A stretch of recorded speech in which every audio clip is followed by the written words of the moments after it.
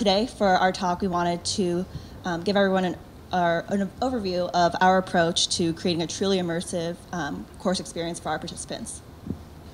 So for those who aren't familiar with Academy, we provide management and leadership capability building courses through the Open edX platform, of course, in a B2B model for participants worldwide.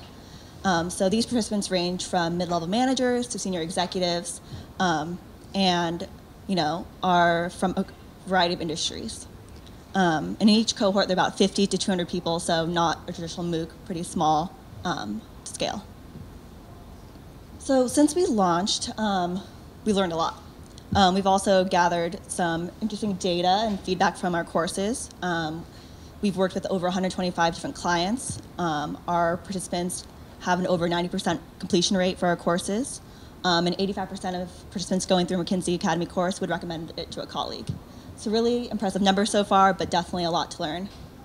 So when I was trying to think about our course development process and how we actually build and deliver our courses, I was just kind of thinking that it's kind of like baking cookies.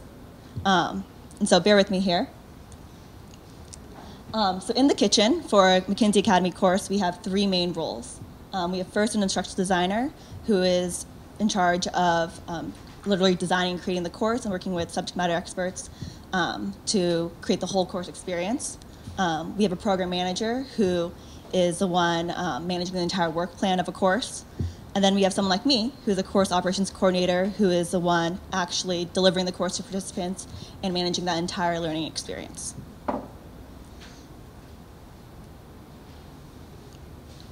So before I get into the details about how actually courses are built, I kind of wanted to pause and just sort of introduce our participant experience. From McKinsey, we've sort of bucketed our participant experience into three main categories. So first, we have our individual learning, which is a self-paced course content. So it's the videos that you watch, it's the interactive exercises or self-reflections that you do at your own pace throughout the course schedule.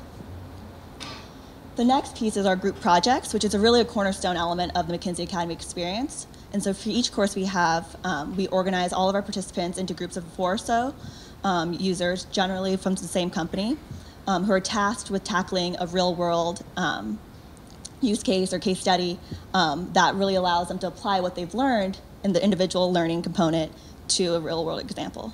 So a good example would be, we have a team management course, and so the group work project for that is each individual is responsible for planning a coaching session for someone on their team in the workplace.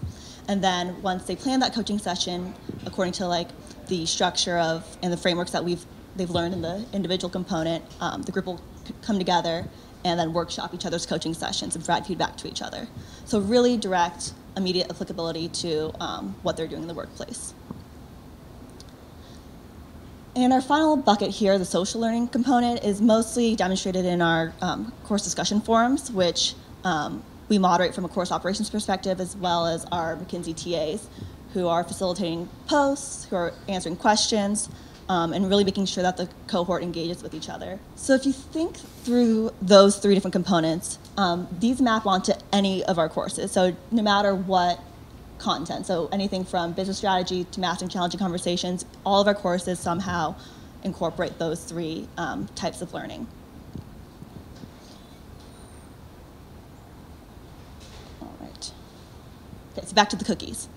So I just wanted also to take a step back and think about, now that we've seen the sort of the participant experience and what a user will go through for a McKinsey Academy course, wanted to walk through sort of the back-end process of our team at Academy and what we do to develop and deliver courses. So our course timeline is divided into 3 sections. We have production, launch, prep, and run. And these sections are applicable to all our courses. So whether a course is 5 weeks or 8 weeks, whether it's a cohort of 200 or 20, we go through the same exact process. So the heavy lifting really comes in our production process, which you can see takes 15 to 20 weeks of the whole timeline.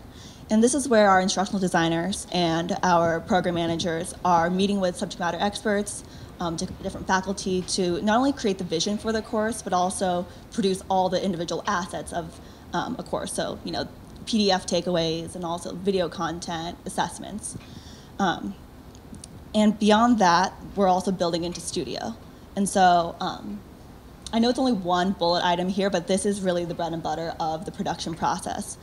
And I like to think that the reason why we have such great completion rates for our courses is because we really value the QA process. We do an alpha review, a beta review, and oftentimes we'll take our courses into a beta version and have participants in the market test them and then give us feedback. So it's a really robust process that we value very much, and I think really pays off in the end when we're moving into our course launch. So for our launch prep, it's the few weeks before our course launches, and this is when we are enrolling participants into the course and onboarding them all. Getting them familiar with the McKinsey Academy platform, holding kickoff WebEx sessions, just so everyone gets a feel for how to not only use the platform, but also what the course is.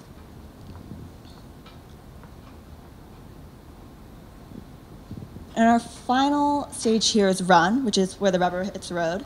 And that's where our course operations team really takes the lead in making sure that the participants are engaged, they're completing their assignments.